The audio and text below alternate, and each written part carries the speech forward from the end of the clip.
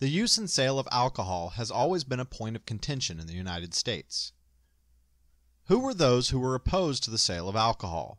What were their primary arguments? Throughout the 1800s, the opposition to alcohol was known as the Temperance movement. In the United States, the Temperance movement can find its origins with the well-known physician Benjamin Rush, who preached about the importance of moderating alcoholic intake. His message led to the formation of a temperance society in Connecticut, made up of more than 200 farmers. Before long, there were temperance societies in other states as well. In 1826, the American Temperance Society was formed. By 1835, this group had 1.5 million members nationwide. The movement continued to gain momentum throughout the 1840s and 1850s. However, it all but disappeared during the 1860s due to the Civil War.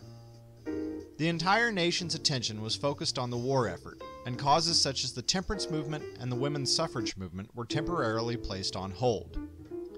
After the war, the temperance movement was revived with the creation of the Prohibition Party in 1869 and the Women's Christian Temperance Union in 1873. These organizations became the leading groups which denounced the use and sale of alcohol. As the 1800s progressed, the movement began to experience some success. In 1881, Kansas became the first state to outlaw the sale and consumption of alcohol. Carrie A. Nation became a visible leader of the temperance movement because of her aggressive method of enforcing Kansas's alcohol ban.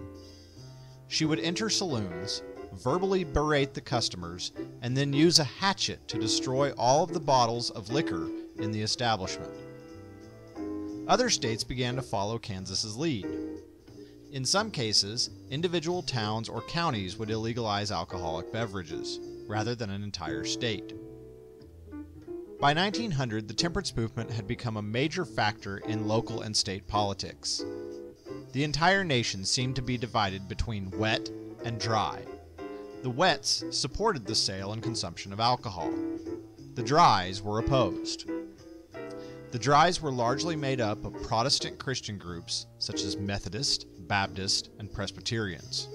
The wets consisted of Catholics, as well as many others who felt that the government should not attempt to dictate morality to its people.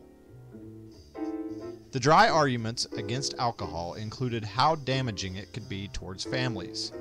They pointed out that things such as physical abuse, poor health, and poverty could all be caused by the overconsumption of alcohol. To get their message out, temperance groups produced a number of pamphlets which promoted their agenda. Some were scientific in nature and included facts and statistics supporting their argument. Other pamphlets were religious in nature, quoting scripture from the Bible. They also utilized the school system, teaching temperance at a young age and indoctrinating children into the dry philosophy. Strangely enough, the issue of prohibiting alcohol was rarely mentioned in national politics. The reason for this was because there were many wets and dries in both of the two main political parties. However, by 1917, there were 278 members of Congress who supported the dry agenda, compared to only 126 congressmen who claimed to be wets. In December of 1917, a resolution was passed in the House of Representatives calling for a constitutional amendment. This amendment, if passed, would prohibit the manufacture, sale, and transportation of intoxicating liquors within the United States.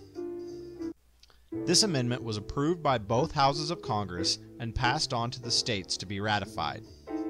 Mississippi became the first state to ratify the amendment on January 8, 1919. 36 states were needed to ratify the amendment.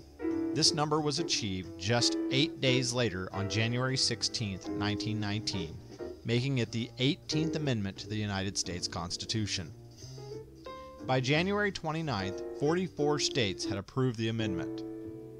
The 18th Amendment was to be enacted 1 year from the date of ratification.